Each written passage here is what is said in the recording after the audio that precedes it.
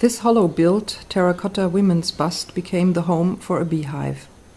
As in other similar pieces, a small body opening, here being the nipple, is used as an entrance and exit for the bees, playing with the connotation of the body as a vessel.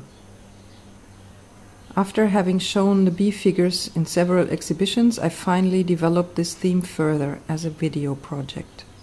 To the images of the ceramic sculpture, with the bees flying in and out of the female breast, I added stories of women about breastfeeding. It is now shown in an interactive installation called The Milk and Honey Bar, with the aim to collect more stories for the video. Some very personal experiences have been shared with others for the first time.